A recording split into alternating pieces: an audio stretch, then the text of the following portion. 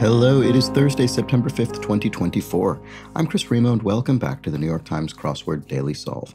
It's a Thursday crossword today, which means we're going to have potentially the most ambitious or intricate theme of the week. And I've also I've been told by someone who's already solved today's puzzle that it's fun. It is a fun theme. So I don't know what that means, but I'm looking forward to it. And this fun edition of the Daily Solve has been brought to us by Michael, Lakehouse Bros, and, as always, the indomitable Shoalmaster, the incorrigible Sheeler Beeler, and the indefinable Charlie Paget. Thank you so much to the five of them, benefactors of the Daily Solve Patreon campaign.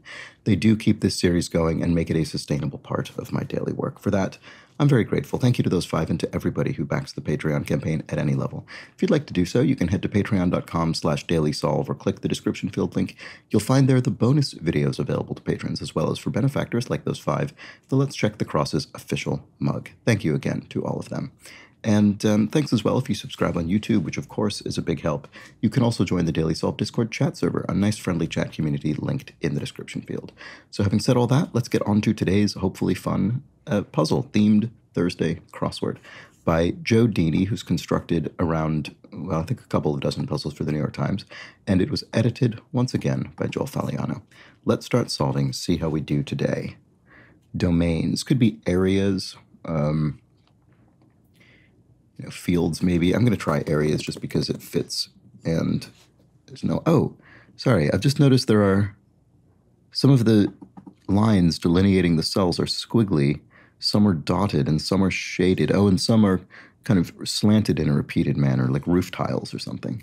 Now, that's really interesting. Okay, well, I don't know what to make of that just yet, but I'm intrigued. Let's look at this. Museum of Bad Blank, Boston attraction. Oh, Museum of Bad Art. I've never actually been there, but I have heard of it. Vintage car initials, REO as in REO Speedwagon, which these days probably more famous for the band who drew their name from it. Swallow was one's pride is to eat crow or to eat one's hat or to eat humble pie, to eat dirt, to eat shame. I'm saying everything except for what it actually is, because none of those fits. Well, shame does, but that's not really an expression. All right, aptly named novelist Charles Reed, maybe? I mean, that would, if you're a novelist, perhaps that you create material that is read, that would be an appropriate name. Let's see if that works. Arranged temporarily. I don't know. I wonder if there's a rebus going on here.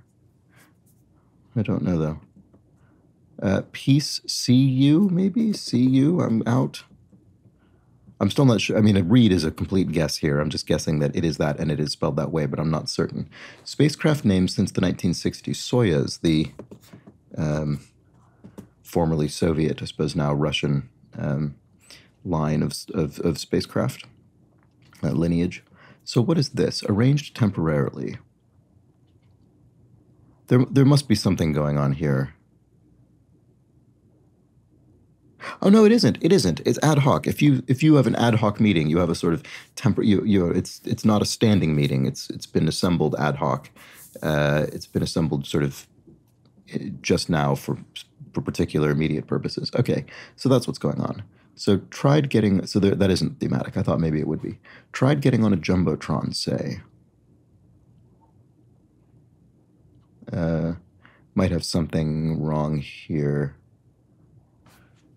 What was this again?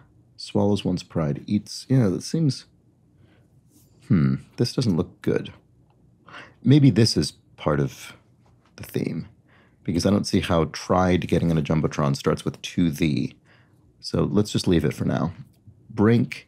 If you're on the brink, you're on the ledge, the precipice. I don't know. Okay, what about this? Looney Tunes nickname Taz, the Tasmanian Devil, I would think. Like the Secretary of Commerce in the U.S. presidential line of succession. Is it third? Seriously?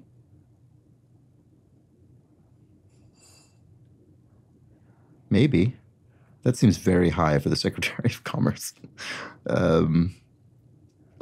Maybe it is. I just can't think of another order that would, another kind of term that would fit here, that would delineate, that would sort of iterate numbers. Let's see. Moonlander acronym. Maybe this is wrong.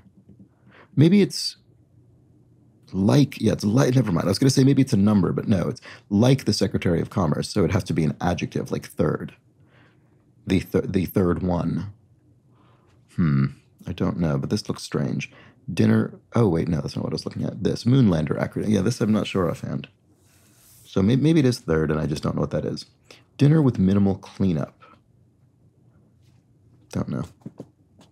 Oh, maybe something like a TV dinner or something like that. I don't know. Scarecrow topper, perhaps. Straw hat or something. Maybe third is wrong. Horse-drawn carriage. I don't know. Okay, what am I missing? First, second, third, fourth, fifth, sixth, seventh, eighth, ninth. Oh, 10th. Okay. Sorry. That's much more plausible for the Secretary of Commerce. I was going to say that's absurd for that cabinet position to be third. Let's see. So what's the Moonlander acronym? Oh, it's not LEV. It's something like that. It's LE something. Lunar something. Lunar Exploration Vehicle, LEV, Lunar Exploration. It's not LEV, but it is LE something. Result of a bad investment, a loss. You could lose money on a bad investment. Dinner with minimal clean. Oh, okay. So yes, a one pot meal or something like that. Yeah. Okay, that's what I wanted it to be originally, but third didn't allow for it. So that's good. Fund as a 401k. You invest or you withhold. So 401k is a tax advantage retirement instrument in the United States, and often employers will make contributions into it to match employee contributions. So does that help with this? This might not be one pot meal. It could be something else. I think conceptually it's something like that, but it could be a different phrase. So I'll leave it and move on. Scarecrow topper. Okay, yes. So this could be straw hat, which was disallowed by third, but is enabled by 10th. Horse-drawn carriage. Oh, not a dray. This looks familiar, but I can't place it. So, and what's this again? Tried getting on a Jumbotron. So Jumbotron, I think, is the large screen on which all sorts of things are broadcast in a sports match, like the score, but also often switches to shots from the crowd. To the camera. Okay. Oh, I get it now. Waved to the camera. If you waved to the camera, because this is surrounded by these wavy lines, you tried getting on a Jumbotron, say. That's one way you tried to get on, was waving to the camera, hoping that they would switch to that feed in the control room. Okay, that's what it is. So waved to the camera. Right, so this is going to be dashed, maybe? Enjoyed some cozy reading. No, maybe not. Dotted?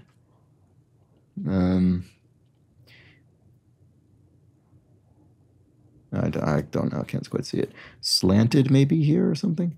Tilted. Attacked imaginary enemies in an idiom. Tilted at windmills. This is referring to Don Quixote and his sort of fantastical imaginations of his mundane life, his sort of mundane circumstances imagined as grand heroic quests. So he saw the windmills as big monsters, and he would tilt at them like a knight jousting.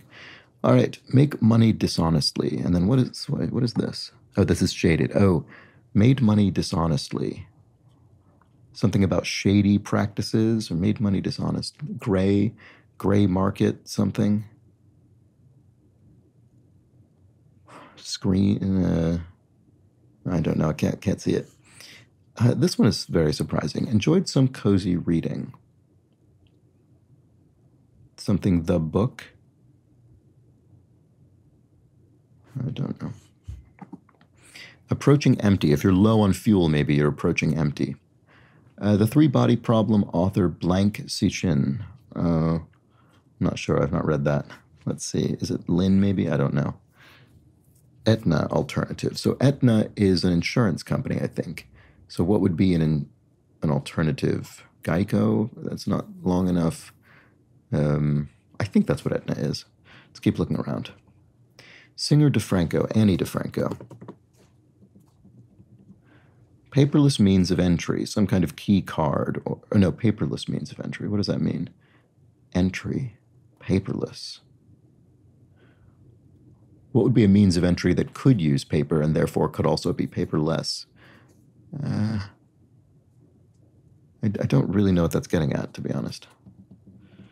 Okay, National Spirit of England gin is famously associated with England. You often see London Dry gin. Spanish city on the Costa del Sol. I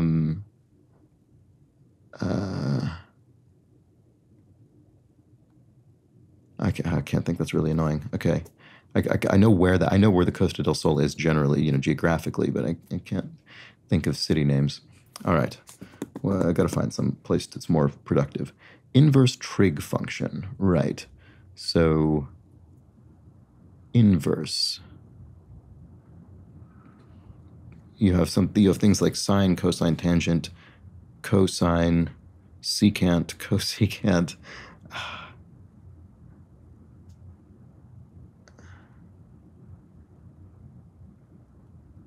I don't. There's probably other ones I'm forgetting that are inverses, but I'm not sure what that is. Could this be an S as it ends with cosine? Brink. Yes, if you're on the brink, you're on the cusp. I didn't think of that for some reason. Oh, curl up with a book. Curled. Are these curls?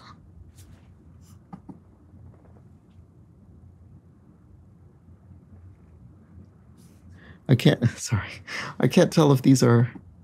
I think it's curled up with a book. Enjoyed some cozy reading. It doesn't look like curls to me. I'm on this tiny little laptop monitor, and I can barely see, and I can barely even read the clues, to be honest. So there we go. Okay. I think that must be right.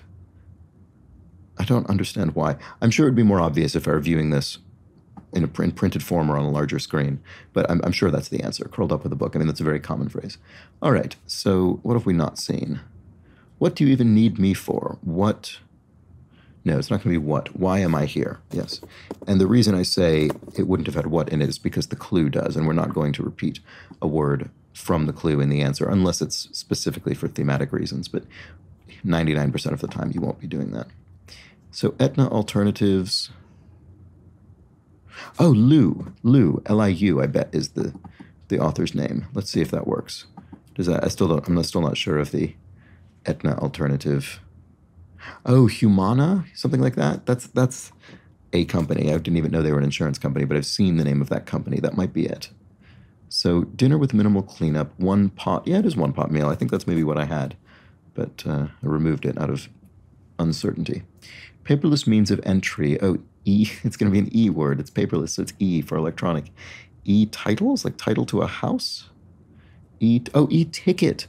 Oh, I see. A ticket is a form of paper you'd use to gain entry to a show or transport option or something. Okay, so you have an e-ticket. Probably you wouldn't refer to that on public transport, but you might for, I don't know, a play or a film or something if you're seeing it in the cinema.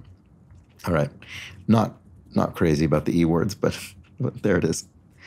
Where overflow stock might be kept, the back room or just in back maybe.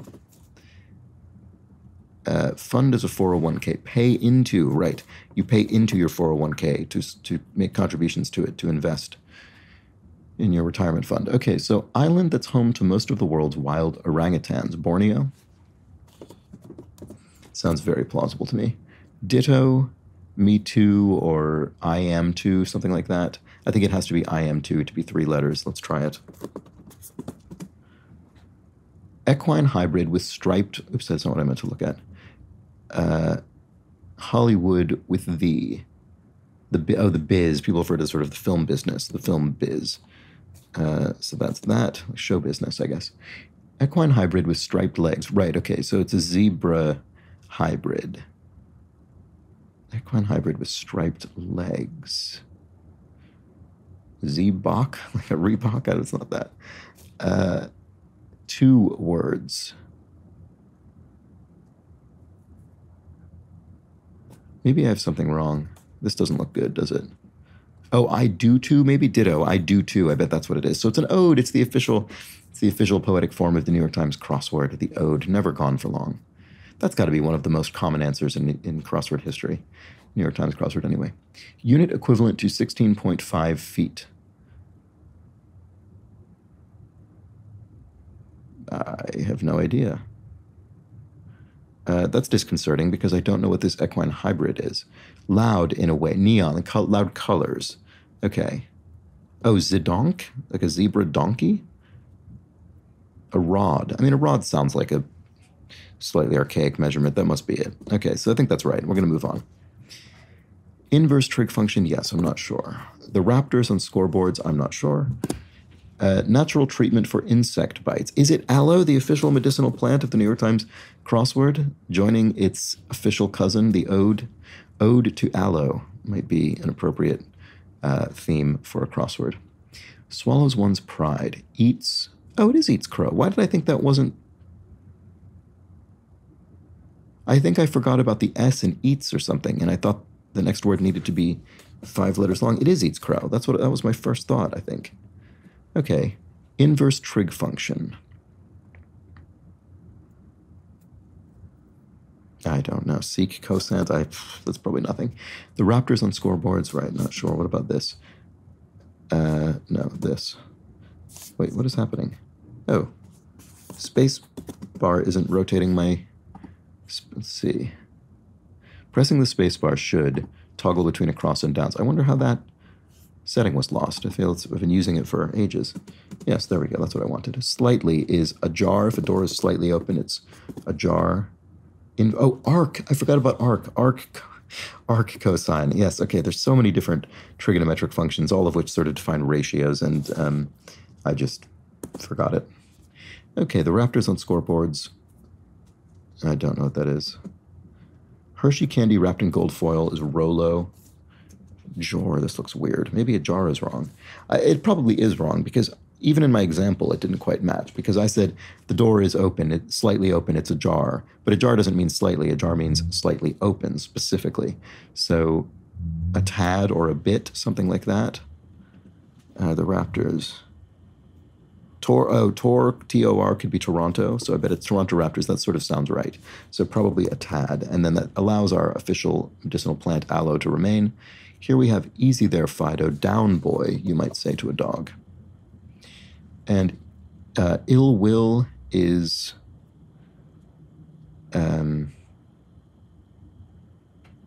how could I not see what this is? You wish someone ill... Enmity, there we go.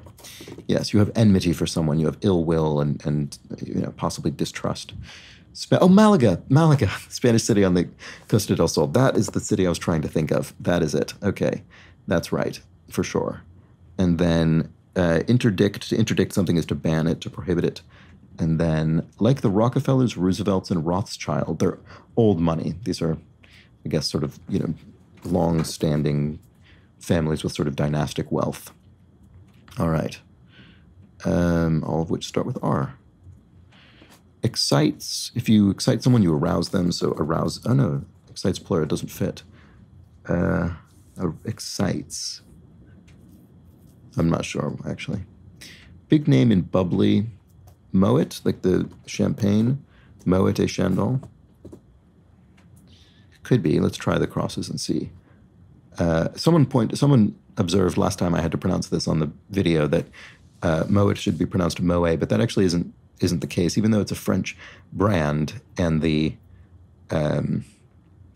man for whom it's named, one of the two men, Moet, was French. He was of German, I think, descent, and pronounced his name with the hard T as it would have been traditionally, and that remains accepted pronunciation to this day of that particular brand. Anyway, L'chaim would be to life, I think, is basically what that toast means. Excuse me. Kid's toy that comes in a can.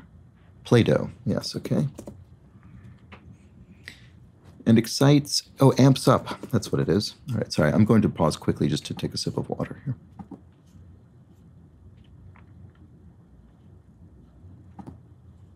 Okay, and I'm back. Sorry about that. I just didn't want to risk coughing. So what's this? Annoy over time. To sort of wear on somebody is to annoy them over time. And polite address, you could address someone as sir. What a high-altitude balloon might be mistaken for, a UFO. I'm sure that happens all the time. To corral, animals say, would be to pen them in. Vaccine shot, e.g., would be a dose. I mean, one shot of vaccine is one dose of medication. Peer group, eyes? Oh, does it mean... No, what does that mean? Peer group. Oh, of course, because your eyes see things. They peer at things, of course, of course. All right. Member of the fam could be cis in 3 letters ending with S, member of the family. What Comic Sans is sans, is its serifs. So serifs being the little sort of feet that you can observe, for instance, in this font at the top of the page. That T, the little feet that drop off its strokes, are serifs, and Comic Sans does not have them. Although I think on a few letters it sort of almost does. But anyway, letters on some lotion bottles, SPF, sun protection factor, sorry. Like home devices with advanced capabilities, they're said to be smart devices. More or less true, I would say, case by case. The long way there. Oh, a limo. A stretch limousine would be a long way to be taken to a place, to get there. Noted facial feature of Einstein, informally. This is mustache, stash. Yeah, there we go. So, contraction of mustache. Oh, let's look at this again.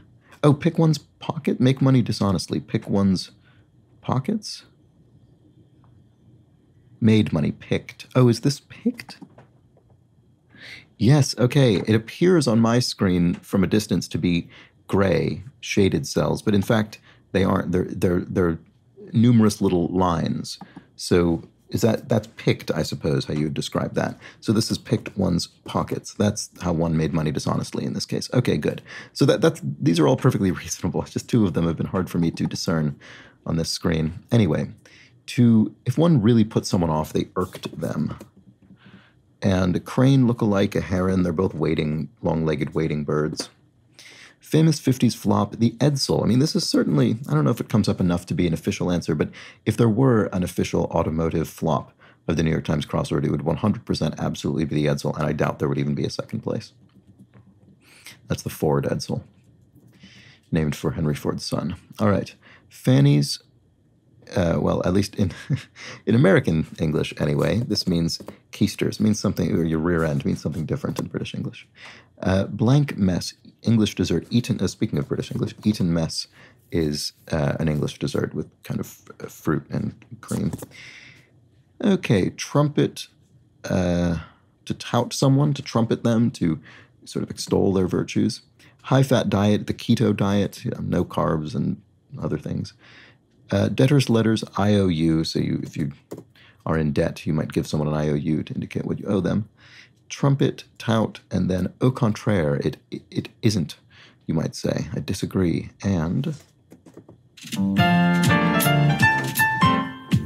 there we go. That was the Thursday crossword. Great theme. I wish I hadn't been hindered in my appreciation of it by the circumstances of my solving while traveling. But I think it came through.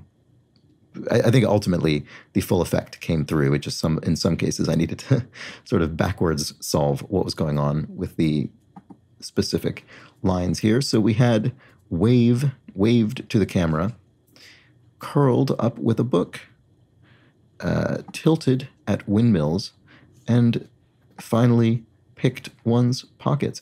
And I don't think we had a reference to the theme in here, did we? I don't think we had a revealer. I don't remember having had one. No. So this is one of those themes that we must simply identify and solve ourselves. And in this case, unlike early week themes, you really do need to understand it, or at least have an inkling about how it works in order to be able to fill in the clues, because the answers, in terms of their how they're strictly entered into the grid, are incomplete. So there we go. We needed to understand this sort of visual pun, this sort of visual rebus almost, in order to figure it out. And there we go, which we eventually did. That was the crossword for Thursday, and hope you enjoyed it. I'll be back tomorrow with and let me know if any of the rest of you actually had any similar parsing difficulties with a few of these, a couple at least of these different line formations. Anyway, that was the Thursday crossword. I'll be back tomorrow for a themeless Friday puzzle. To join me for that. But until then, please do have an excellent remainder of your Thursday. Take care.